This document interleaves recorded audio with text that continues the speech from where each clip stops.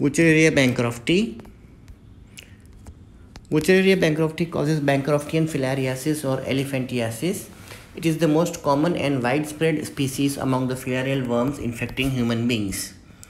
History. Wuchereria bancrofti is known since antiquity. Wucherer and Bancroft scientists, they worked on this organism, and so it is named Wuchereria bancrofti after their names. Habitat. The adult worms live in lymph nodes and lymphatic vessels of human only. There is no animal reservoir, and it is not a zoonotic disease. Morphology of the adult worms. They are long hair-like, transparent and filariform in shape. Both the ends of the worms are tapering. They live for about 10 to 15 years or more, and the male and female worms, they are coiled together in the abdominal and inguinal lymphatics and in testicular tissues. The male worms are 2 to 4 cm long. The tail end is curved ventrally and has 2 spicules. The female worms is 8 to 10 cm long. The tail end is narrow and abruptly pointed. The females lay actively motile embryos, which are known as the microfilaria, and the females are oviviparous. Microfilaria are the larval forms of filarial worms which are released by fertilization, and microfilaria of different filarial worms, they vary in the distribution of nuclei, the presence of sheath, and the presence of specialized cells, etc. In different species, there are different features in the microfilaria which help in identifying the species.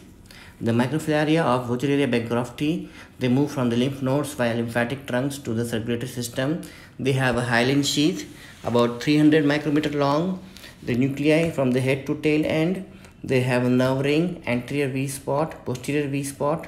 There are 4 genital cells, G1 to G4, and a central body of Manson. There are 2 hosts in Wuchereria bancrofti infection. The definitive host is man and intermediate host is vector. The vectors could be Culex, Aedes or Anopheles mosquitoes. In man being the definitive host, the adult worms live in the lymphatics and lymph glands. The male and female worms, they remain coiled together. Female lay eggs, embryos. The embryos are known as microfilaria. The microfilaria go via lymphatics to the bloodstream, and there is no metamorphosis here. Nocturnal periodicity. The microfilaria of Wuchereria bancrofti, they take rest in the capillaries of lungs, kidneys, heart and big arteries during the daytime, and they invade the peripheral circulation at night time, and when the man-biting mosquitoes are active at 10 p.m. to 4 a.m. And some subperiodic and non-periodic variants are also seen. In the intermediate host, the life cycle lasts for about 11 to 14 days.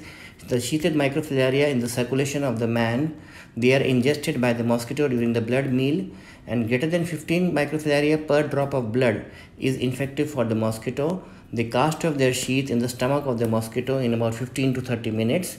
They penetrate the stomach wall in an hour or two, reach the thoracic muscles, and molt into first degree, second degree, and then third degree or filariform larva, which is about 1500 to 2000 micrometer long. The third stage or filariform larva is the infective form for man. Microfilaria do not multiply in the mosquito. One microfilaria is equal to one infected larva only.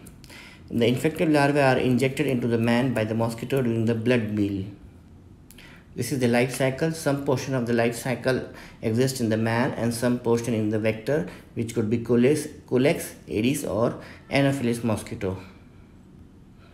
Infection of man. In the infected Culex mosquito bites man, the filariform larva injected into the bloodstream goes to the lymphatics and lymph nodes, and the adult worms lives there. Develops into adult worms in about 5 to 18 months. What is biological incubation period and what is clinical incubation period? The biological incubation period or the pre-patent period is about 8 to 12 months long. Entry of larva to the development into the adult worms is known as biological incubation period, and the period from 8 to 16 months, that is entry of the larva to the starting of symptoms, is known as clinical incubation period. Pathogenicity and clinical features. It causes Wuchereriasis or Bancroftian filariasis or lymphatic filariasis. It causes inflammatory damage to the lymphatics by the adult worms. And clinically, the lymphatic filariasis could be acute or chronic, and it can also lead to occult filariasis. Lymphatic filariasis or classical filariasis. In this case, dilatation of lymph vessels takes place. The inflammatory reaction provoked by the adult worms, developing larvae, metabolic products released during the molting, and immune reaction of host are responsible for dilatation of the lymphatic vessels. Infection of the lymph vessels, that is lymphangitis. The dilated, inflamed, and thick lymph vessels associated with edema, erythema, and tenderness are there. Dilatation of lymphatics also leads to lymphedema and thickening of endothelium. There could also be obstruction to the lymph nodes. There is fibrotic degenerative changes in the lymphatic vessels proximal to the lymph nodes. Lymph node also shows sclerosis and obstruction to the lymphatic channels. Clinical manifestations of filariasis. Acute filariasis में filarial fever, lymphoedema due to the presence of adult worms in the lymphatic channels, thereby interfering with the flow. Then lymphadenitis and lymphangitis can occur. Low-grade fever, chills, generalized malaise and headache can occur. And in chronic filariasis, it develops after 10 years of infection, and during this stage, inflammation subsides and fibrosis advances. So there are two clinical varieties, acute filariasis and chronic filariasis. What are lymph varices? These are varicose lymph ducts formed due to dilatation of lymph vessels because of the obstruction. Lymphangiovarices rupture may lead to chyluria, chylothorax, chylous ascites, and chylous diarrhea. Obstruction to the lymph vessels of spermatic cord leads to hydrocele. What is elephantiasis? Elephantiasis occurs due to complex immune reaction and repeated superinfection. In males, the arms, legs, and scrotum are affected. In females, the arms, legs, vulva, and breast are affected. The affected part becomes enormously enlarged, and overlying skin becomes thickened, fissured, and even papillomatous. Secondary bacterial infection may also occur. These are some photographs which shows elephantiasis.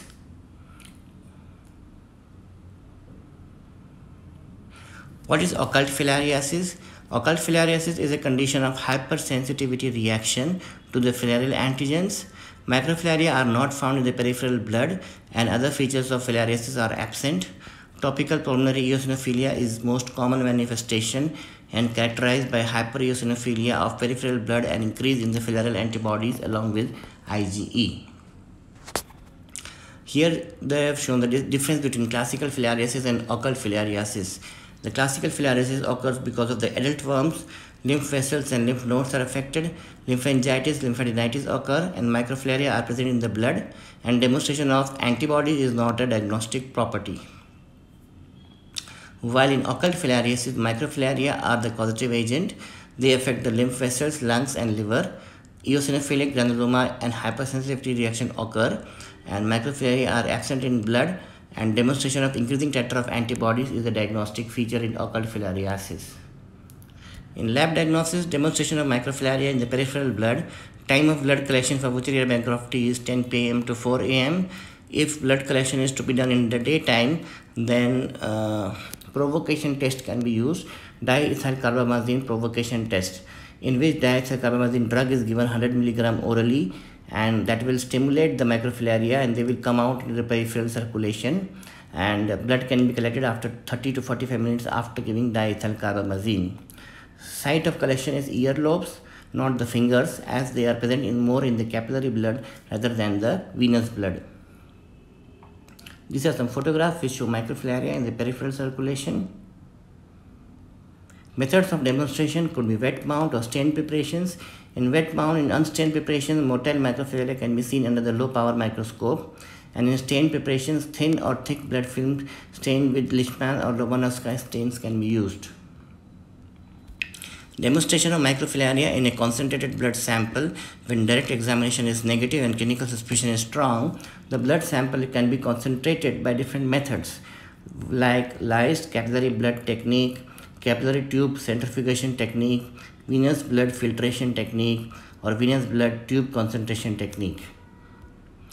Demonstration of microfilaria in the chylous urine, exudates of lymphorex, hydrocele fluid can be done. Demonstration of adult worms in the lymph nodes, biopsy can be done. Demonstration of the calcified worm by X-ray can be done. Demonstration of antibodies using non-specific antigens is available. Passive hemagglutination assay, ELISA, fluorescent antibody test, radioimmunoassay, these tests are available. They show cross-reactivity and cannot differentiate between the past and present infection. Demonstration of circulating antigen in the serum using ELISA can be done.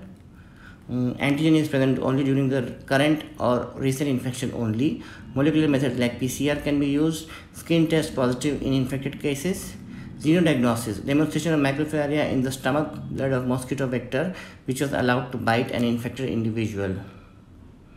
For treatment, diethyl carbamazine can be used. For prophylaxis, vector control, protection against mosquito bite, and treatment of patients and carriers with diethyl carbamazine can be done. These are some photographs which shows filarial worms in the eyes. With this we end the session. Thank you.